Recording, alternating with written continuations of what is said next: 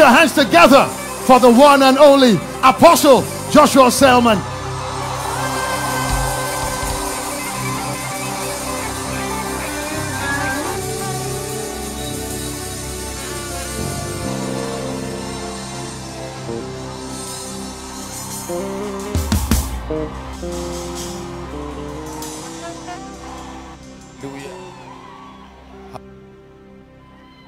Praise the name of the Lord.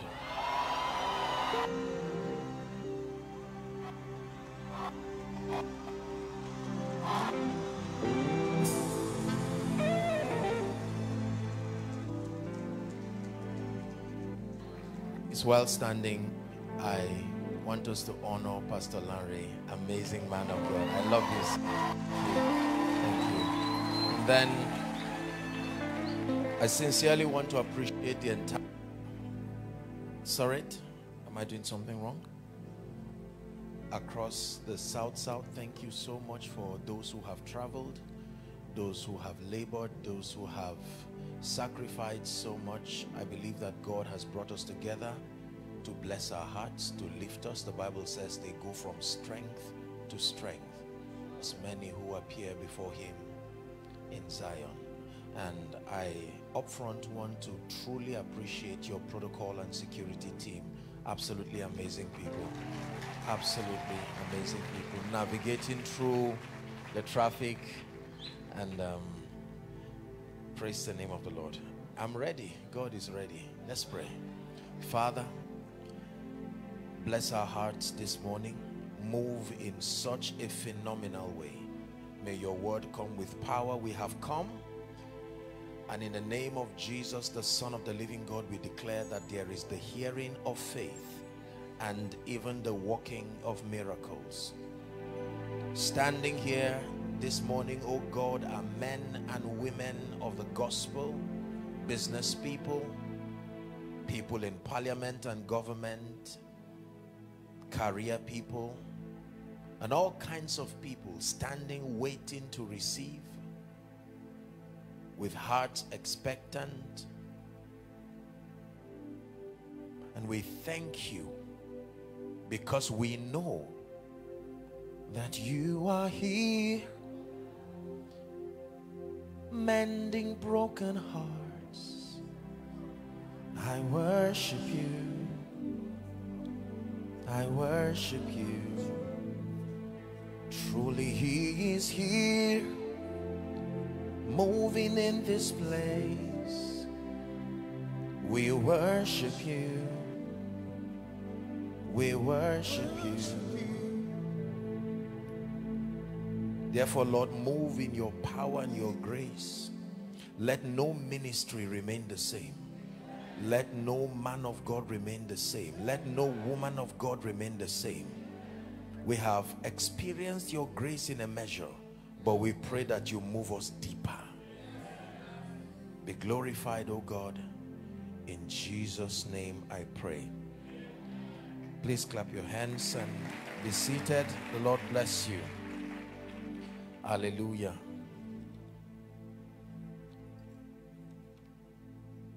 Pastor Larry, thank you. Thank you again. We cannot thank you enough for the courage, the stamina, the resilience to make this meeting happen. Thank you. Thank you. Hallelujah. This is a school of the Spirit. It's a ministers' conference, basically, even though it extends to everyone. But we'll be dealing with three things basically. We may have that down, and then we'll begin to discuss. Number one, we'll be looking at the fundamental of effective ministry. The fundamentals of effective ministry. We'll be redefining concepts and trusting that the Lord will help us realign our understanding about ministry. Number two, we'll look at the concept of discipleship and doctrine. Discipleship and doctrine. The spiritual strategy allocated for the making of men in the kingdom. Discipleship and doctrine. And then God grants us grace, we'll look at the principles of church growth, supernatural church growth. These are principles that we need to learn.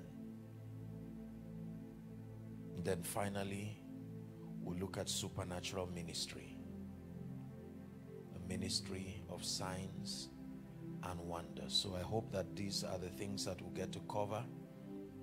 Fundamentals of effective ministry, discipleship and doctrine. And then number 3, principles of church growth. How God builds, how God lifts. And then finally, supernatural ministry. Praise the name of the Lord. Help us, oh God, again, in Jesus' name. So let's see the much that we can cover within the few minutes we have. Time is already spent, so we'll make use of what we have left. Colossians chapter 4, please. From verse 17, we're looking at the fundamentals of effective ministry. There are few fundamentals that we must know. It says, I will not be negligent to remind you of these things, although ye know them and are established in this present truth. For some of us, it's a reminder. For others, it's a reorientation altogether. Praise the name of the Lord. Colossians 4 and verse 17. Let's read together. If we can have KJV, otherwise this is fine.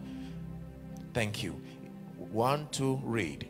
Say unto Archippus, take heed to the ministry which thou hast received in the Lord, that thou fulfill it. 2 instructions. Tell Archippus, take heed. Take heed means pay attention. Take heed means be sensitive. Take heed means be discerning. Take heed means be intentional to the ministry which thou hast received, not from a man of God, not from the branch of a church, not from a dream, not even from a vision. Take heed. It's important to know where you received this from. It says you received it in the Lord. It says that thou fulfill it. So he's saying pay attention.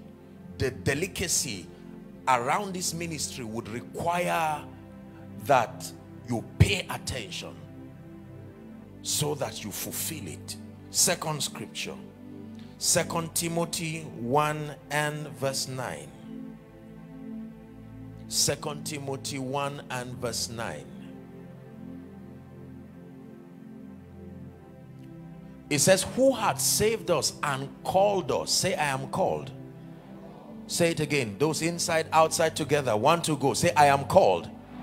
The Bible says he's called us with a holy calling, not according to our works, but according to his own purpose and grace, which was given us in Christ Jesus before the world began.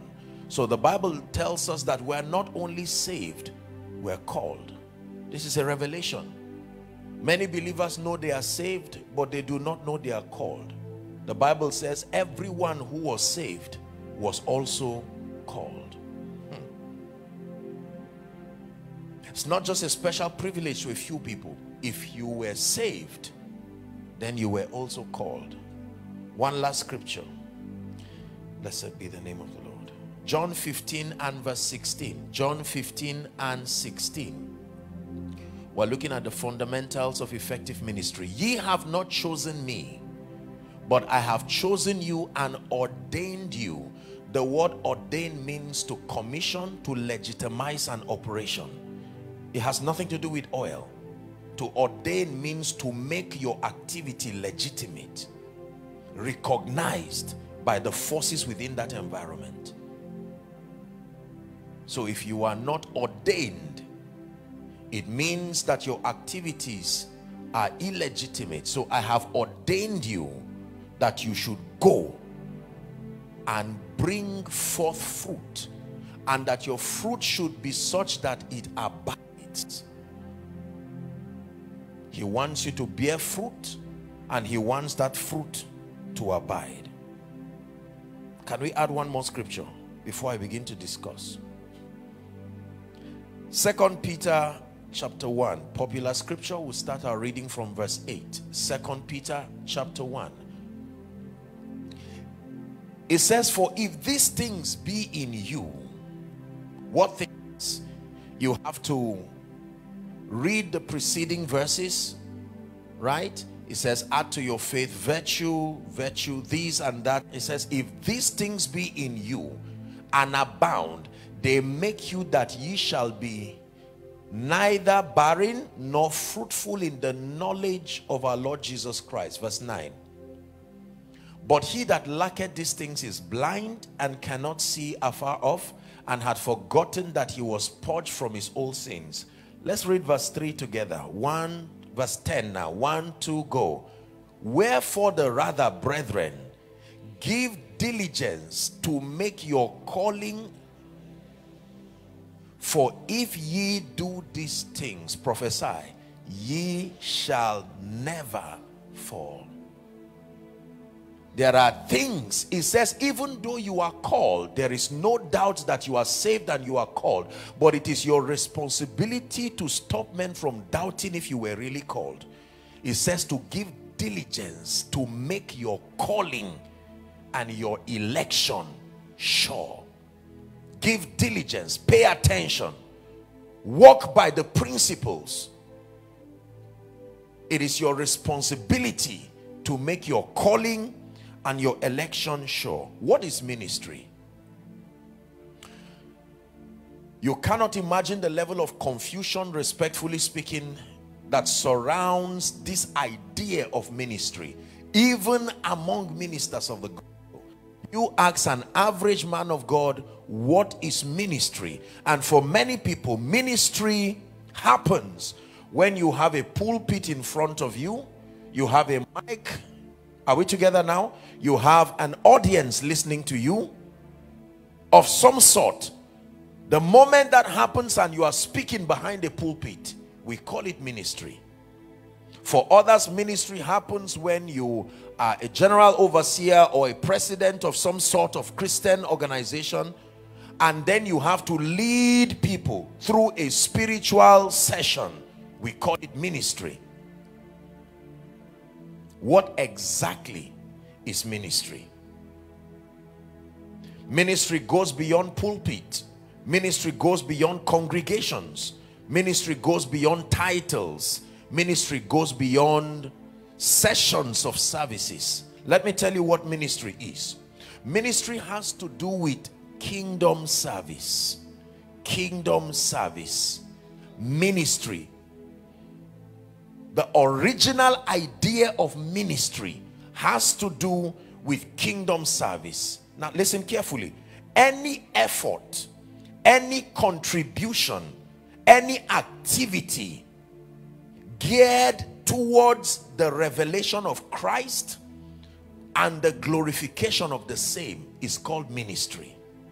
Any at all, any activity motivated by a genuine love for God and intended to reveal Christ and bring glory to him is called ministry. If you do not understand this, the limitation in that understanding will tell on the kind of people you mentor and raise. Are we together now? That ministry has absolutely nothing to do with pulpits, titles, church buildings, mics. These are only tools that give that motivation expression. You have to understand this. That means, is it possible for me to not be behind a pulpit in 1 year and yet consider myself to still be effective in ministry? Are we blessed? Any effort, any contribution, and any activity that is made and done towards the revelation of Christ and the glorification of Jesus is ministry. Therefore, a true ministry is defined by motivation more than activity. It is the motivation behind an activity that qualifies an activity to be called ministry or otherwise. Just because you are behind the pulpit, just because you are speaking, just because a Bible is being opened while you are speaking does not mean you are in ministry. The first index for measuring ministry is that we have to vet the motivation. To what end? If it does not capture kingdom come, no matter how religious that activity is, you are not in ministry.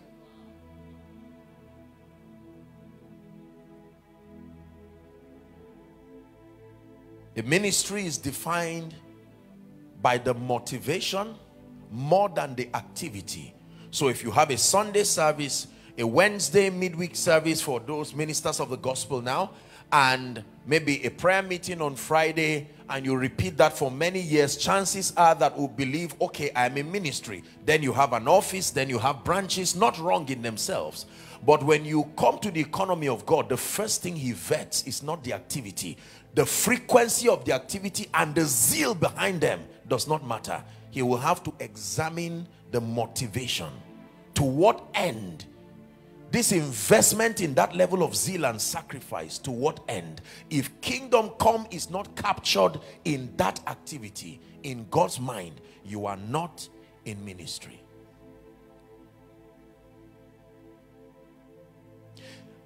Isaiah chapter 1 down to chapter 5 has an interesting rendition of a great prophet of God, prophesying and speaking and saying a lot of great things.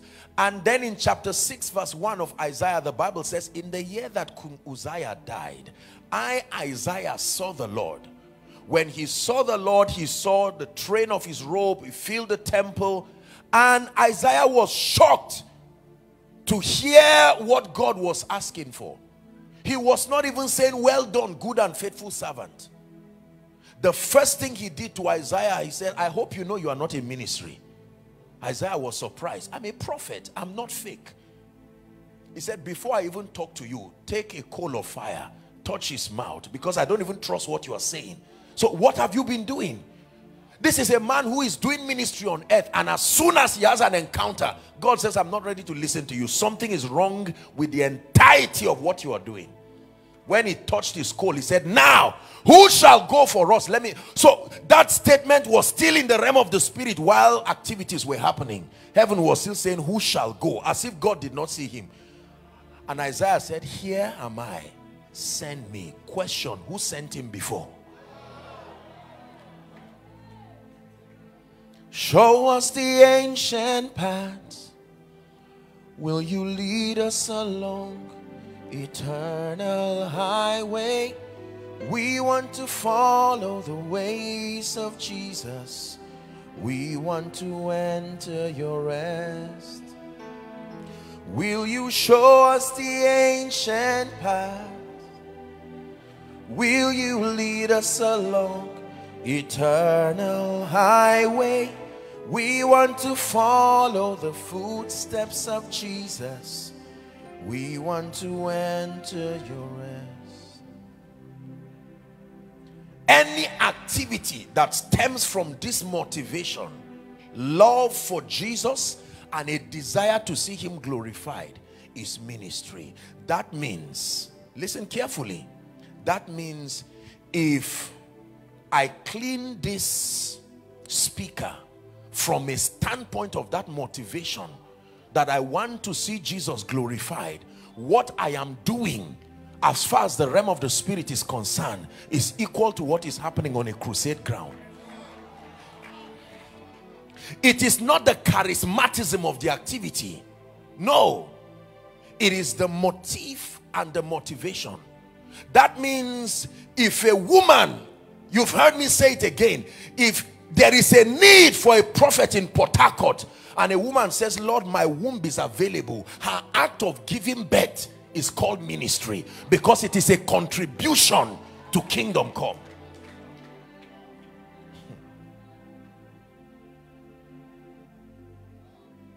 If I go behind the four horns of the altar to pray, and my prayer is like Anna the prophetess, to allow the word to come, in God's mind, that's not prayer, that's ministry happening. If I carry my resources and I bring together, I say, let there be an abundance to the end that souls be saved, the name of Jesus lifted, it stops being a donation immediately. The difference between a donation and ministry with your finances is the revelation behind it. Don't forget what we are dealing with. There is a long journey we have in this conference. Fundamentals of effective ministry. We are redefining terminologies. So when you say you are a minister, don't be too quick to say you understand what you are saying. Just let me define it. We'll soon define who a minister is. Let's look at ministry. Ministry.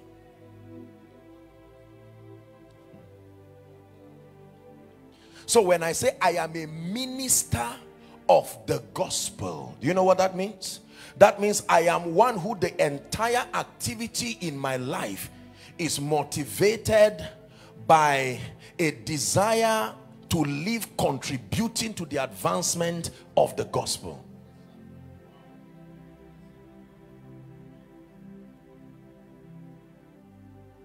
Any activity that stems from this motivation is ministry. And any activity that does not stem from this motivation is not ministry. Just because I have 5 friends and everyone is preaching and I decide to also have a church, I may be sincere, even saving souls, you are not in ministry. The motivation must be to see Jesus lifted. The motivation must be to see Jesus glorified. So whilst as the choir people, I came in and I saw your lovely people worshiping, you can hold this mic as a celebrity musician, and then that's entertainment. But you can hold this aware that someone in the congregation is hearing me speak, and I'm using my voice and this mic. Are we together now? That whilst I am singing, I'm giving you a piece of my secret place to the end that someone's life comes close to Christ. This is ministry.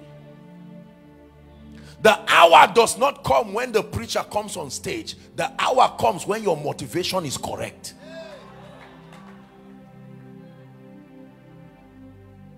Are we blessed? Mics, church buildings, pulpits, conferences are only tools. You have to understand this. Everything we do is a tool towards ministry, not ministry itself. This conference is a tool. What qualifies this conference to be called ministry is not the gathering of people.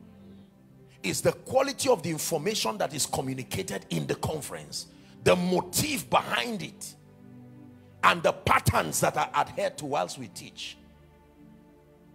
We have to correct this, because the average young person right now, when he says, I want to go to ministry, here's his idea.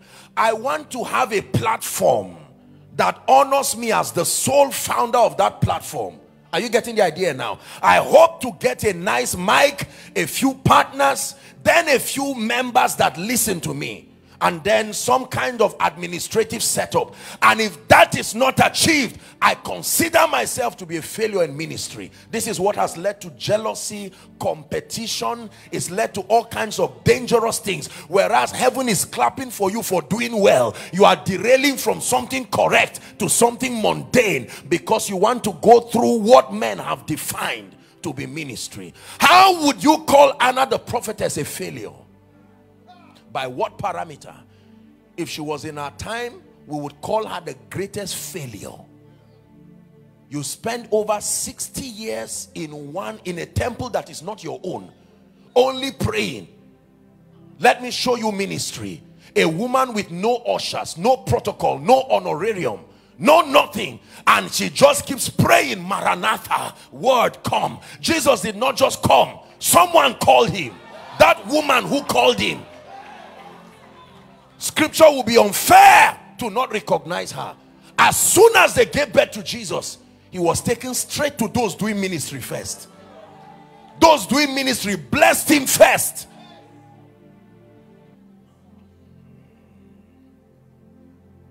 Anna the prophetess, now my eyes have seen. Simeon the prophet blessed him. Do you know why John was called great? John did not even prophesy. Yet the Bible says of all the prophets that came before him. Do you know why? The reason, for a long time I did not know why John was called the greatest. He did not have the greatest prophecy, not the greatest persona. He had the greatest motivation, the motive. All other prophets kept building and doing a lot of, it was only John that was directly targeted towards the Lamb. His assignment was to find the Lamb and announce him. And the Bible says, by my rating, since your agenda has zoomed down to Jesus and kingdom come, you are the greatest. Look at this. No prophecy, no conference. So God's rating of greatness is the extent to which you are close to the revelation of Jesus. Not just crowd, not just all of these things. They are wonderful. A minister is more than a preacher. A minister is more than a geo. A minister is more than a spiritual leader.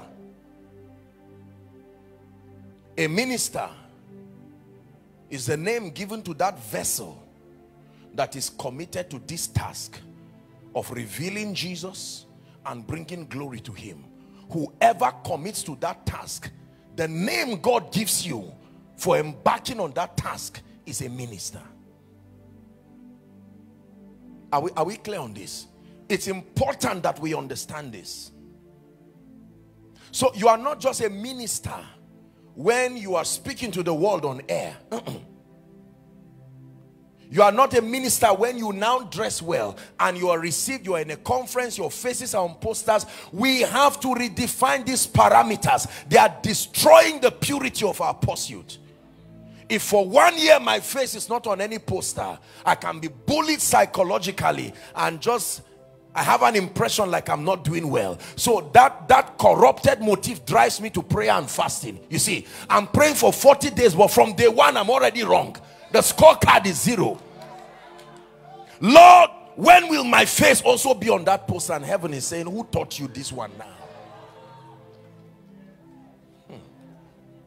There are many people who were doing it right, but the pressure, a wrong definition deviated them. This is a ministers' conference. Are we still together? When God taught me ministry, I said, Lord, thank you for all the things you bring in around my life. But sincerely, my desire is to see Jesus lifted. My desire is to see Jesus glorified. Whatever happens after that, between that, let it be a bonus. Let it be whatever gives me joy. My joy is not when the nations are saying Joshua Selman. I have prayed and asked the Lord to inoculate me against that virus. That virus called fame. There is a serious side effect to it. It can distract your focus. When you know you are in ministry, every other thing fades away. Once you know you are bringing glory to Jesus, once you know your heart is inclined to serving his purposes, whether it's a popular strategy or not, whether you receive applause from men or not, you must find rest, brothers and sisters, knowing that you are serving his purposes in truth. Many of us have come here and it's called armed and dangerous. There are many dimensions of grace you will receive, but let's put first things first. Because for many of us, the only thing you came here to receive now is power. So that you rush back and say, now you guys, last year you said I'm not powerful. You don't know where I'm coming from. Now you watch what happens here. And you will receive it. But not this version of you. There is a version of you that must be transformed. That is the version that will receive an impartation. If you receive the anointing with this version, it will go back.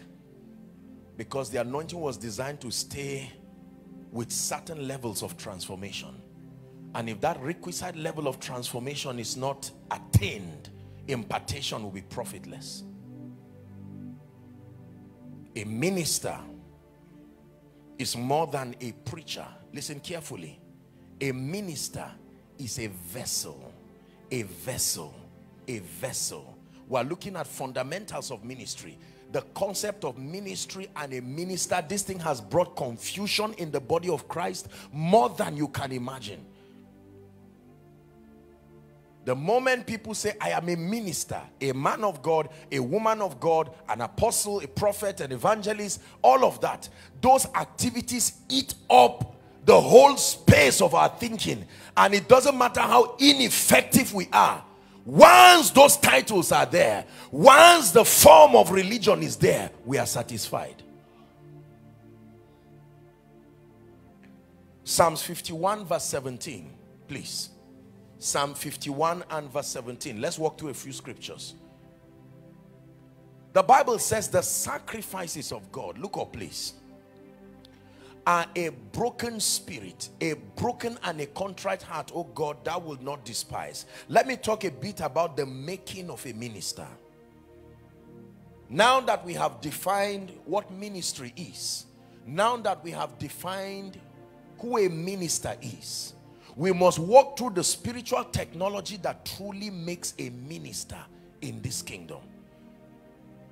Ministers, effective ministers, don't just appear, even though potentially we're all called, but there is a system that leads to the making of an effective minister. The first index to measure a genuine minister is not oratory. Please listen carefully, people of God. It's not eloquence. It's not leadership prowess.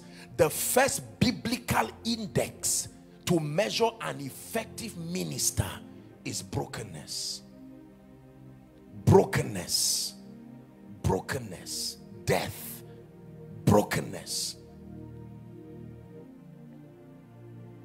The sacrifices of God, he says, are a broken spirit, a broken and a contrite heart, oh God, thou will not despise. Please give us Psalms 139.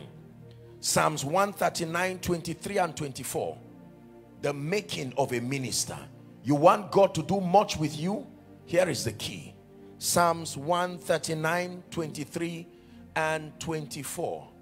Search me, O God, and know my heart.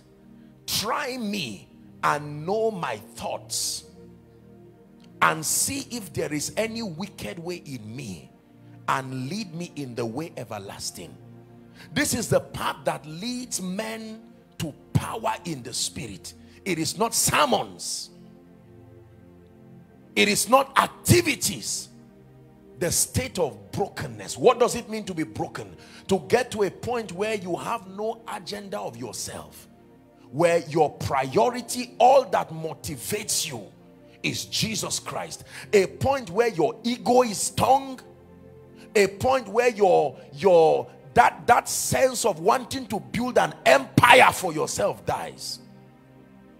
You're motivated by one single motivation: Jesus revealed, Jesus glorified. Jesus revealed, Jesus glorified. Jesus revealed, Jesus glorified. That is brokenness. There are many people who do everything right and wonder why they are not getting these results. I will tell you, it is because there is no state of brokenness in your heart. Why do we need brokenness? Jeremiah chapter 17 from verse 9 and 10. This is the Bible's diagnosis of a man's heart. Jeremiah 17, please give it to us. The Bible says the heart is deceitful above all things. While reading this scripture, find out how many deceptive things we have on earth. And the Bible says the heart is more deceptive than all of them. That means you, the owner of the heart, can be deceived by your own heart. It's possible that you do not even know the tendencies that are in your own heart. Who would have known that a young obedient shepherd in a wilderness, that there will also be a murderer in that young boy? If you had looked at David and said, David, you're a killer, he will say, God punish you. I'm a diligent young boy in the wilderness here. When you want to do business with God, you must expose your heart and allow his light to come and vet you. And whatever God tells you is the conclusion, believe him, even if you've not seen the proof. No matter how humble you think you are, God will say, I searched your heart and I found pride, I found loss. You say, God, me? God forbid. And God says, I'm the one you are saying should forbid. I'm the one who is telling you. Don't wait until you see it after 20 years. Brokenness. Do you have the unashamedness to open your heart and say, Lord, I am naked and unashamed. Search whatever you find, I believe you. If you tell me there is loss there, I will not say I've written 20 books on holiness. I will cry and roll before the God of my covenant and say, Lord, help me. I show you the kinds of people that God can use. Are we blessed? Brokenness is such a powerful state in the spirit. It vetoes your prayer, it vetoes your fasting, it vetoes your Bible study. All those things find their credence only when brokenness is in place. Fame can kill, like it's done to many of us already. Financial prosperity and the blessing that results bring, it can give you a godlike image before men. And you will have to depend on your brokenness as an anchor to preserve you when the tides of pride is pushing you left, right, and center. This is why many people do not last.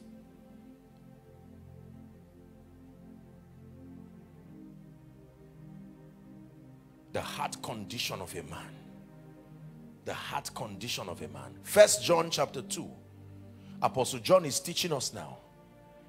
1 John chapter 2 from verse 15. Are we still together? Church is quiet. Hallelujah. The Holy Ghost is working in the name of Jesus Christ. This is how champions are made. It's a ministers' conference. Remember, before the fire fell, there was a sacrifice. Fire does not fall until there is a sacrifice. Love not the world. Please look up. Apostle John is teaching us now. Love not the world, neither the things that are in the world. It says, if any man love the world, is proof that the love of the Father is not in him. The word love there is the word eros. It means do not develop such an affinity to this world, an affinity that corrupts the purity of your heart and your passion for God. He's not saying don't enjoy things. No. Love not the world, he says. Pay attention.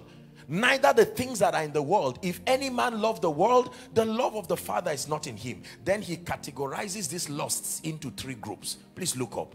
There's an X-ray happening this morning. For all that is in the world, no matter what it is divided into 3. Number 1, the lust of the flesh. The affinity that comes to your life by reason of wearing a mortal body. This mortal body comes with a side effect. And he's saying, beware. By reason of this mortal body that you carry, there are lusts that you must obtain grace to ride above. The lust of the flesh. It is because you have a body that many of us cannot fast. Because gluttony. Once, if you are not fasting, you can stay a whole day without eating. But the moment you declare a fast, by 9 you almost want to die. You woke up by 7. And by 9, you are thinking of breaking the fast. And what will you break the fast with? Granite or juice? That's to tell you it's an attack. Because that thing will not satisfy you. It's even honest if you were eating a whole, maybe swallow. Now you know you were really hungry. This body loves comfort. And anything that puts it in a state of discomfort, it will fight you. By reason of wearing a mortal body, when you are tired and you want to pray, the body seeks that pampering, and that, it says, lust of the flesh, gluttony, laziness, slumber. These are limitations that come with the flesh. Then lust of the eyes. You see, this pair of eyes God gave us, they are great blessings, but they can lead to the damnation of many. Was it not because David saw that he became what he became? If David was blind, it would have been his safety. But oh man of God, you have eyes. And he stood and saw a damsel bathing. That was the beginning of his problem. The same way you stood and you saw a billboard, that's where jealousy started. You saw a car, that's where it started. You saw a building. These eyes are wonderful, but there is a side effect to them. They must be crucified also. There are things we have seen that has brought trouble to us today. And then it says the pride of life. Please look up. The pride of life is different from pride. The pride of life is the self-righteousness and the sense of self-satisfaction that comes on the strength of obvious results. You cannot have the pride of life if you've not achieved anything. The pride of life was what Nebuchadnezzar had. The results were there to show. You can have pride whether you have anything or not, but the pride of life comes on the strength of obvious results. I have built this. Don't question my integrity. My intelligence has been vetted by institutions. They have come to the conclusion that I am intelligent. The books have to show it. The awards have to show it. The branches have to show it. The pride of life. There is a side effect to men when we stand in the midst of success. We forget that there is an authority over us. So it says, remember the Lord. Let it not be that when you have built houses and built all of this, that you say, my power, that's the side effect, and the might of my hand has gotten me this wealth. It says, but thou shalt remember. That means you can forget. Because of our backgrounds and the deprivation that we largely have gone through in Africa, we look forward to achieving great feats. And these things are wonderful. And when we do, we stand like Nebuchadnezzar and rub it on the face of everyone who didn't believe in you. And then rub it on the face of God too. To remind him once again that we were only using him. And now that we've arrived, he can rest until there is another problem. It's called the pride of life.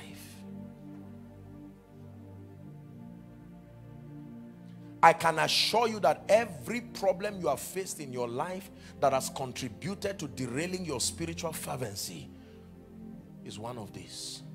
The lust of the flesh, the lust of the eyes, and the pride of life. It says, whoever has this, the love of the Father is not in him. This is the making of a man of God. We've not spoken about sermons. We've not spoken about conferences. We've not spoken about Bible schools. We've not spoken about principles of church growth. How to put an intelligent administrative structure. We're coming there. But for now, it is the state of your heart. You are not a minister because you were ordained with oil. You are not a minister because you honorably started your ministry. You are not a minister just because you were mentored properly. The divine ordination comes with your heart. That heart condition, this is what God wants to work on. I'm not ashamed to cry before God every time till tomorrow. Till tomorrow. The higher I rise, the greater I'm open and say, God, I don't even trust myself at this time again. You become that anchor. We live in a world where except God helps you, even you do not know the tendencies that can come out from you. When a poor man says he's humble, he's lying. He doesn't even know what he's talking about, because he has not been exposed to the reality that a superior dimension of living brings. So when God is saying break pride,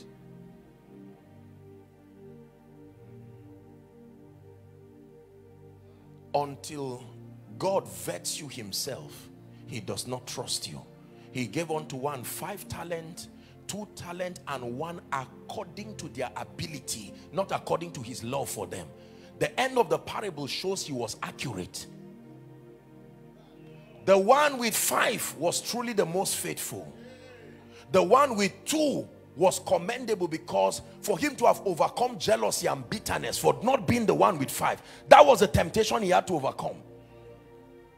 Then the one with 1 talent, you see why they gave him 1. You see that it was even mercy that led to give him that 1.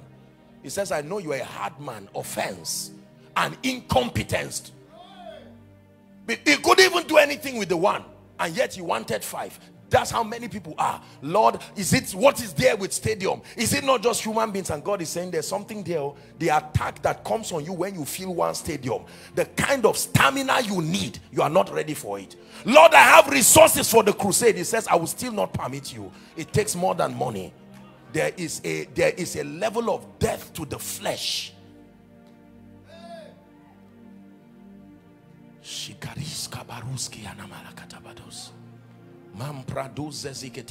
You see where the deception of this double portion anointing, please don't feel bad, where we just come and with our flesh alive, we just kneel down with honorarium and say transfer double portion. The person who has just 1 is looking at you and you're not even seeing what he's standing on, and you want 2.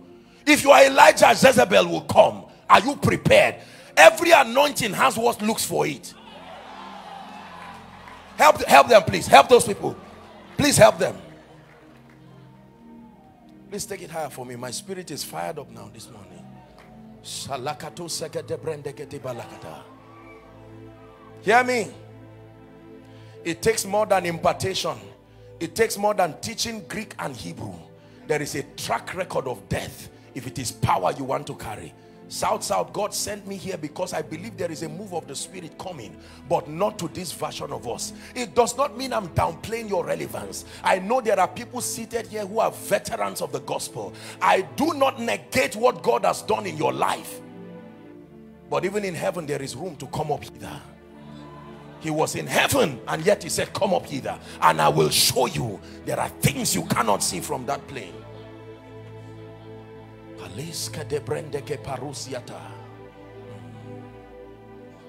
When you get to a point where you leave the issue of MOG and the issue of apostle and prophet and cry to him and say, Lord, search my heart. And the devil says, do you know you have 5,000 members and 100 branches? The deception that kills grace. That's why people peg themselves at a level of achievement. The higher you rise, the more your knees should be on the ground. That is the secret of standing. You stand on your knees.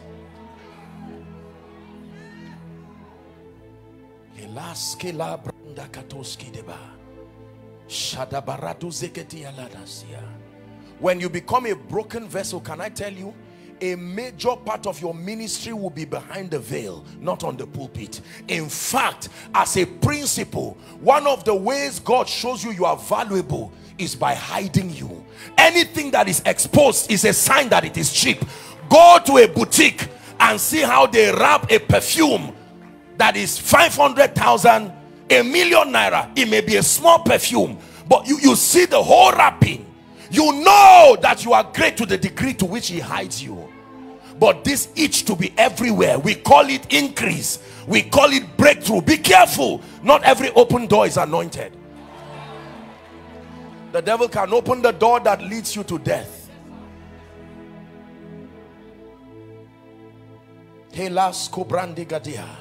I'm seeing oil coming on that lady you are holding. In the name of Jesus, the Christ of God, there is a shift in the spirit. In the name of Jesus, help her. You will never be the same. You want power with God? There is a secret. Oh, it's not just fasting and prayer. This is why many people fast and pray, and at the end of it they meet familiar spirits and they return back and say, no, this thing, because your motive is what attracts whatever spirit. The key to being ministry is to forget about ministry and focus on his presence. Let me tell you this. We're about to pray, but I want to show you something that will bless you. Your relationship with God must be more important than your desire to be famous, your desire to be a good preacher, your desire to speak Greek and Hebrew, the soundness of your doctrine. We think just because you are sound in doctrine, just because you have the anointing, you have speech prowess, the ability to articulate yourself well, we vet ourselves and pass ourselves and think we are qualified to be ministers. That is why you will see a man who cannot speak English very well. Maybe he did not even go to school. Maybe he did not even have the privilege, but he is broken. And he says, Lord, I know I'm not much, but if there is anything you can do with this vessel. And God says, you are the one I will pick to fill the stadiums in the South. And you will see them come with the simplicity of their heart and say, all I know is Jesus loves you. All I know is Jesus wants to save you. And such power will come from that message. Years ago, when I stood in a Reinhard Bonnke crusade, I was in Jos. I went hungry and desperate. I was already a man of God, but I said, man of God, go places. I stood there, and you know, some of us that God has helped with the grace for revelation a bit, there is such pride and arrogance that comes around it. You don't want to listen to anybody because you are the only one who knows everything.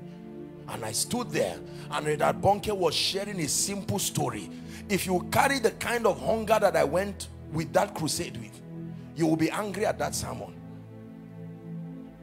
I stood 6 hours on that ground, not to hear a story that looks like you are speaking to Sunday school children, but I was hungry.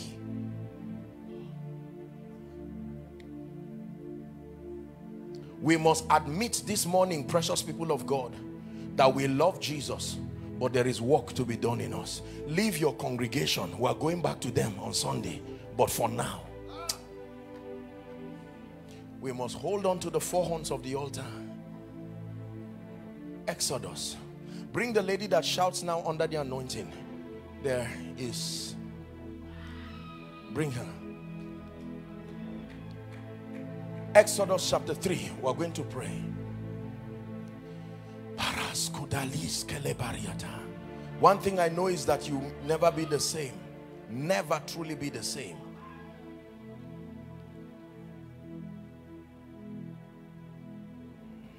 Exodus chapter 3, please. Your relationship with God. Now, let's look at the story of Moses. We're about to wrap up. The Bible says Moses kept the flock of Jethro, his father-in-law, the priest of the Midian. And he led the flock to the backside of the desert and came to the mountain of God, even to Horeb. We're reading to verse 10. Let me just minister to this lady. I stretch my hands and I declare that everything that is not of the Christ, this is Mount Zion. In Jesus' name, let there be liberty for you. I bring you the life of this kingdom. Let it be over in the name of Jesus Christ. Now, please look up. It says, and behold, the bush burned with fire. The bush burned with fire.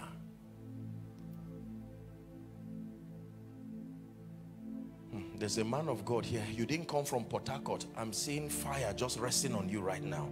A man of God, a minister of the gospel. I don't know whether it's in Frontier or anywhere. You are not from this city. As I just mentioned that, I just saw it happen right now. Please, when that happens, just bring that person. There is such a baptism that is happening to you right now. You will never forget this conference for as long as you live. There is an ignition that is happening to your spirit, man. An ignition of power. You are contacting genuine grace. This thing is not faking it. If it's not there, it's not there. It's as simple and as honest as that.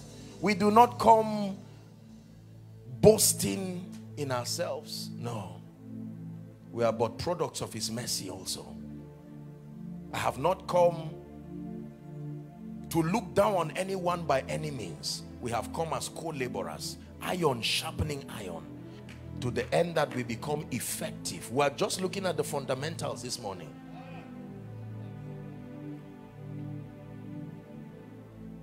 A strong anointing. Please, when it comes on that man, I just want to speak to him. I'm seeing this is a real baptism of fire that is coming, a vessel of honor.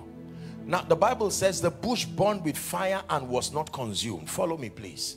The Bible says Moses said, this is God now. Moses is about to go to Egypt, pastor, to meet Pharaoh. I hope you know before you meet the people, you have to meet Pharaoh.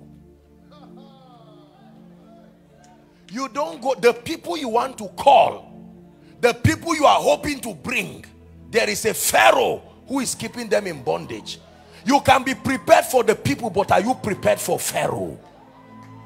It is Pharaoh you meet first before you meet the Israelites in Egypt.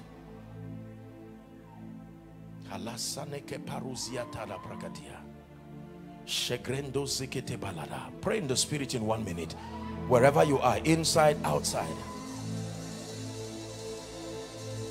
Just pray in the spirit. Please take this conference seriously. This is a time of spiritual emphasis. Kilanta pratos katekate branda gateleke paharata sikedebish. Shanakate brandes koda hashala katabradia. Shadebrente ke parus kalabarahas kadabalada.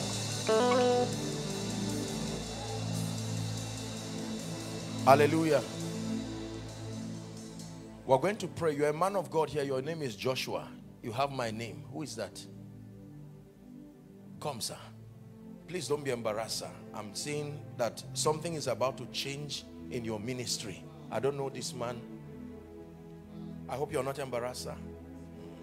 I truly respect and I honor you. I don't know what he does, but I'm saying, where's the ministry, sir? In the nation, some in the states. Okay, in so many states. I want to pray for you. There are 3 things I'm seeing God bringing. 1, I'm seeing God raising people who hold your hands like pillars. Because I'm seeing some pillars falling away in a building. This is a building with pillars, but I'm seeing some of the pillars going down. Going down. And the Lord is telling me that he's rebuilding strong pillars. Pillars are men. Number 1. Number 2. I'm seeing there is a dimension of grace that sincerely, even though God has helped you, sir, I'm seeing there is a dimension of grace, a dimension of signs and wonders that you truly desire. And I'm seeing that God wants to move you with this grace. You see, I only minister is an election of grace. I want you to understand this. I must keep emphasizing it. Because even we who claim we are real, we who claim we are anointed, we have not administered ministry with balance and humility. Sir, I stand by the grace of the God who called me. I know you are a great man, but let me stretch my hands. In the name that is above all names, you have stood here. I do not know what your ranking is in this city, but that you have stood before God's people, I stretch my hands. Receive that grace. New level. In the name of Jesus Christ, you will never be the same. Never be the same.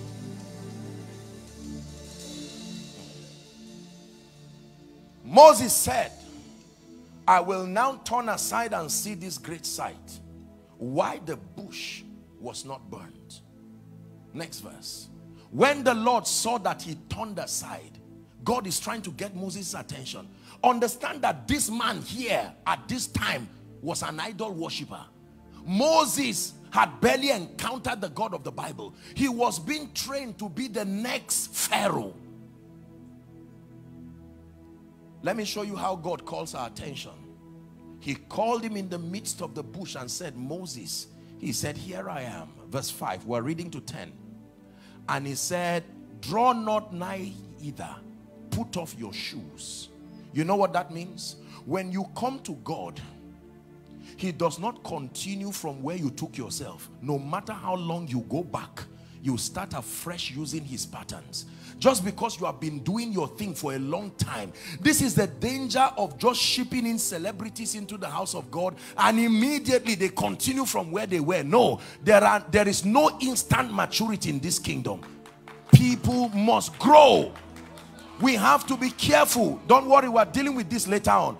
But be careful so that We do not graduate people arbitrarily out of the school of the Spirit, just ordain them and send them. There's a lot of childishness on the pulpit. Not because the people are bad, but they have not grown. An heir, as long as he's a child, he differeth not from a slave.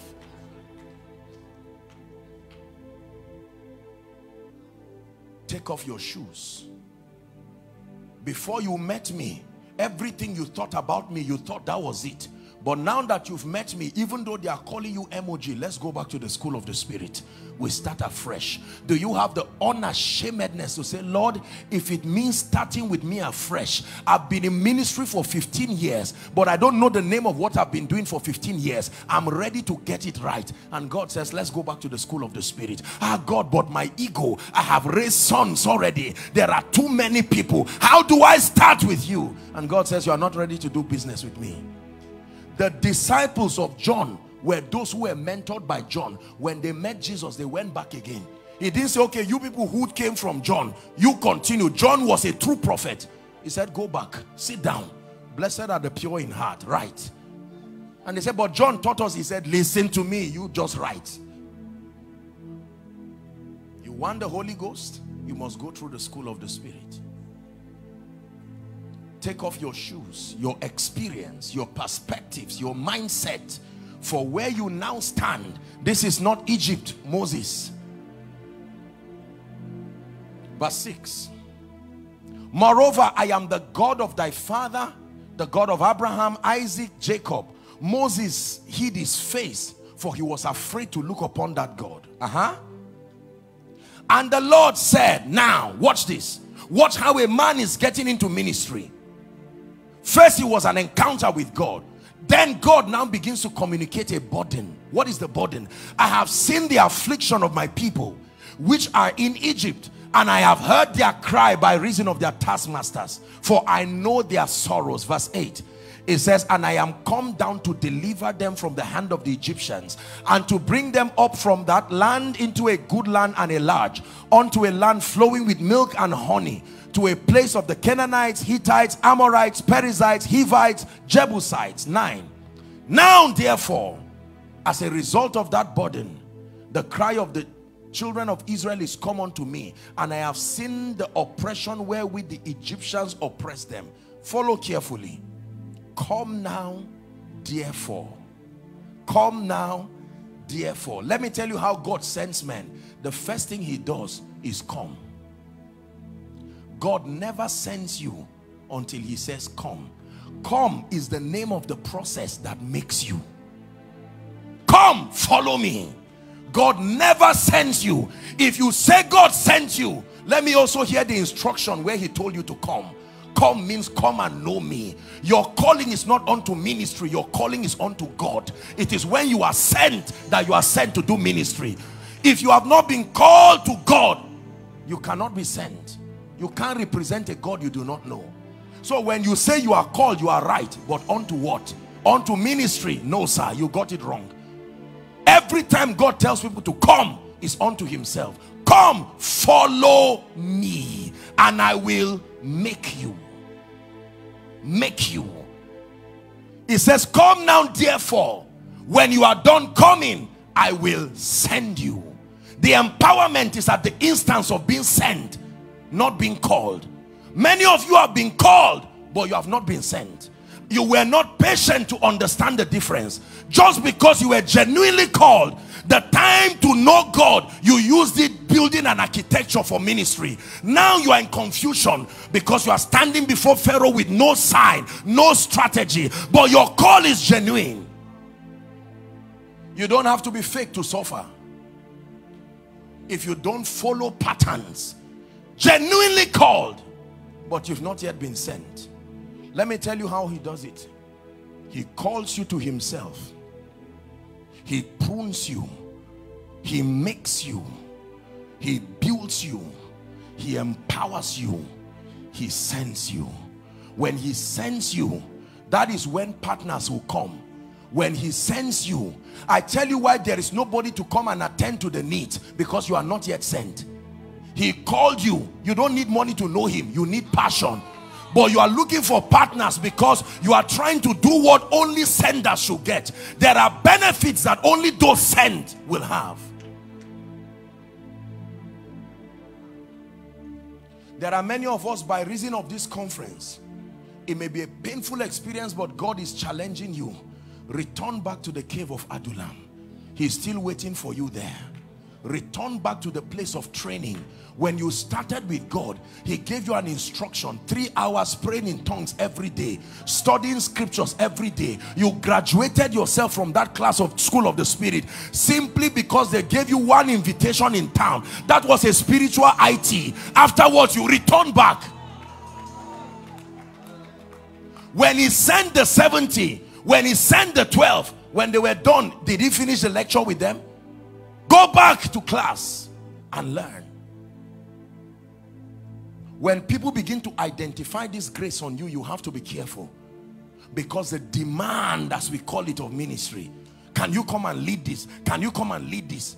And then God just stands and is watching you do your thing, and he said, God, I came from a background where nobody believed me. Don't stop my shine. This is my moment. I have to cash in. And God says, all right. You will see the deficiency of your lectures in the field. In secular education, you can jump classes and read up quickly and write exams and pass. But in the School of the Spirit, you miss character 101. The deficiency of that lecture will be waiting for you the day you receive an honorarium of 10 million. The necessity of that lecture will be waiting for you. The day you meet somebody who almost wants to worship you because God used you to change their home, and you miss the lecture that focuses you on glorifying Jesus.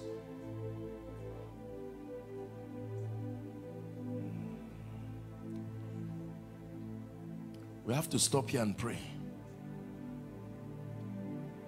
Please help that man of God.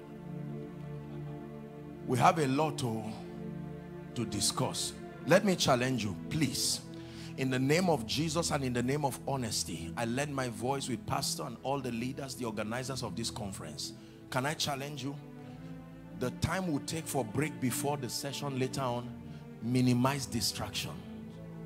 Just find somewhere and sit down. Let it be a time of deep spiritual emphasis. Some of you, I know you are waiting on the Lord. Fasting does not kill. It does not kill. Don't roam around and just waste your time. Sit down. Lord, search my heart from this message. And God begins to show you and says, this is what I gave you 4 dreams trying to tell you this message Apostle is preaching. You did not understand it. Now God is telling you it's time for us to start afresh again. There is no doubt you are a prophet to the nations. There is no doubt you are a kingdom millionaire. There is no doubt you are a ministry, but did he tell you what you'll be doing? Could it be that your ministry is as a mother? You made yourself a preacher, thinking being a mother is not ministry. Now he's telling you, what I need is not your voice, is your womb.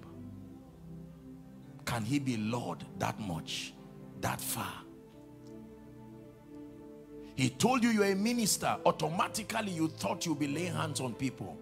But he meant ministry with your hands and the works of your hands. That there is a level of wealth that must come from your hand to be part of kingdom come. Help them.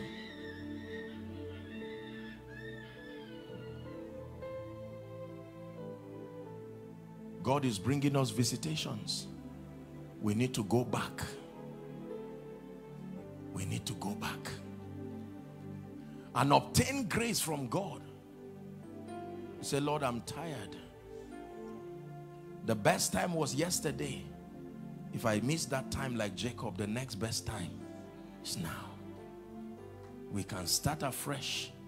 I'm tired of doing this thing I've been calling ministry, because clearly it is not working. It's a sign that I'm not getting something right. This is not a call to condemnation. Far from it. We're dealing with a father here who said, I have loved you with an everlasting love. Then I have drawn you even with my loving kindness. So brothers and sisters, let's keep the issue of Rhema, prophecy. There is no doubt about that. Keep that aside. We'll visit it in subsequent sessions. Right now, let us join the 24 elders who bow and say, holy, holy, holy. The Bible says they laid their golden crown. A crown is not something you are allowed to fall easily. In the next 5 minutes, I don't know how you are going to cry before the God of your covenant. Pastors, veterans of the gospel, remember we've asked our members to do this. Now it's our turn to do it. Go ahead. Go ahead. Go ahead. Go ahead.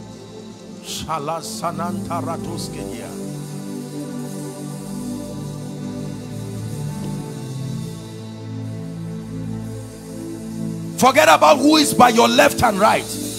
Let it be a cry from a broken heart.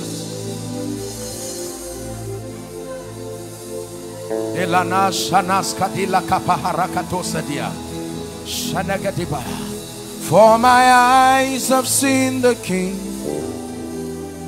You're the Lamb upon the throne. You reign forever.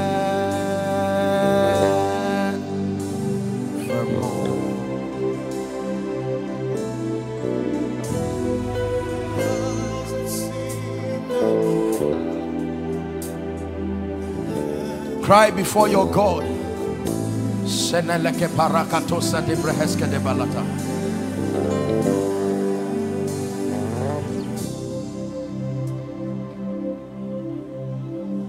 Are you praying? My soul says yes. Says yes. Says yes. My soul says yes.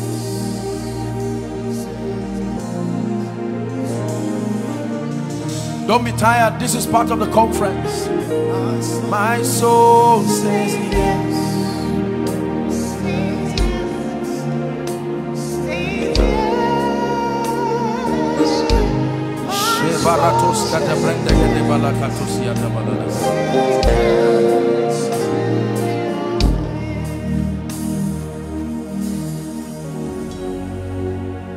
You are my strength when I am weak.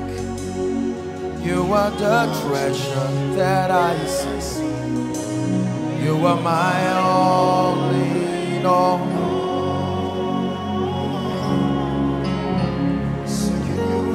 Seeking you as a precious joy, not to give up on me. You are my only in all. Jesus. Are you crying? Lord, I surrender absolutely everything, everything, everything.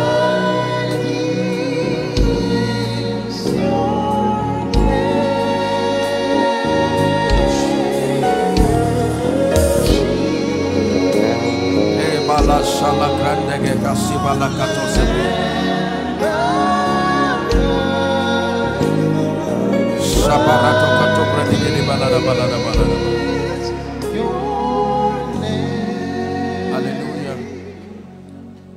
Listen, when we learn to cry before him, it is not an embarrassment. It is not an insult on our ego. It doesn't take away who you are. It only upgrades you in the spirit. Can I tell you this?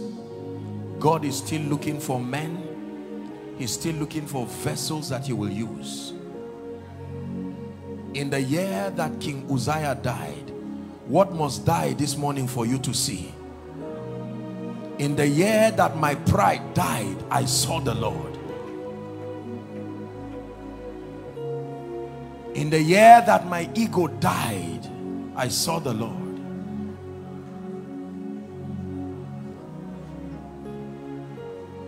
Just a few minutes and we're wrapping up this morning. Talk to him. I will lay down my idols and thrones I have made. and all that has taken my heart. Sing, Lord, I will bow, Lord, I will bow to you, to no other God but you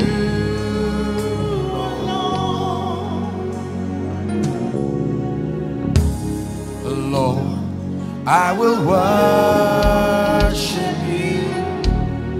Nothing hands have made but you alone.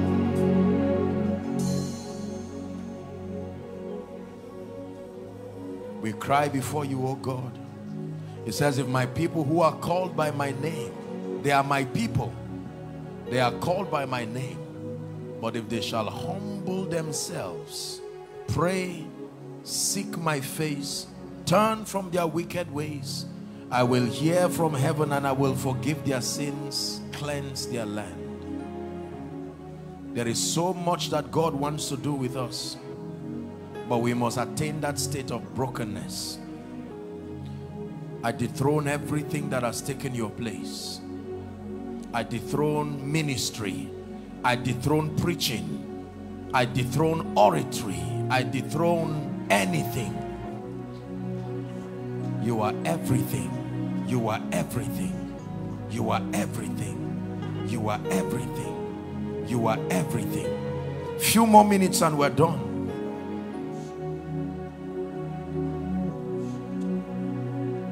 Hela sana marakato sada blenekishia.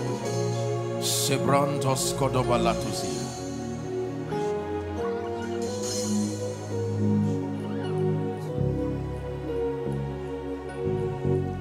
Let me give us one last scripture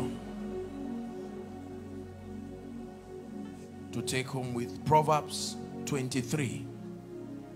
Proverbs 23 and verse 26. Never forget this scripture for the rest of your life. My son, give me thine heart, not your offering, not your church, not your mic. What I want is your heart. When we come back, we'll take it from there. My son, what I need, you've been giving me your offering, you've been giving me your preaching, you've given me access to your voice, you've given me access to your mind. What I want is your heart. Because whoever has your heart is truly your Lord. Father, there are people within this auditorium, so many outside, thousands others following from all around the world.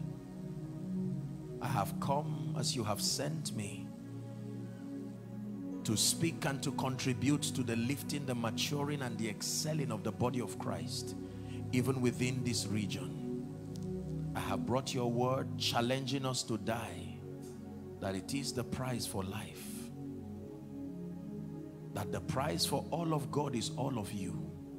The price for life is death. The price for the throne is the cross. That ministry is beyond Christian activities. It is a motivation that seeks to see Jesus glorified, see Jesus revealed to the nations. And Lord, I pray that within the times we're going to be having alone before we resume the next session, grant us grace to contemplate deeply on our lives and our approach to ministry. Redefine these terminologies in our minds and grant us the grace to reorder our steps, our walk with you. And Lord, we declare that thine is the kingdom, the power, and the glory.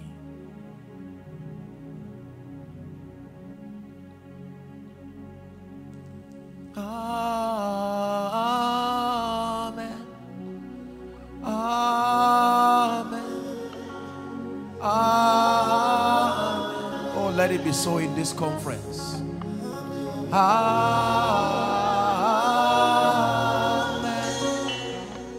Amen.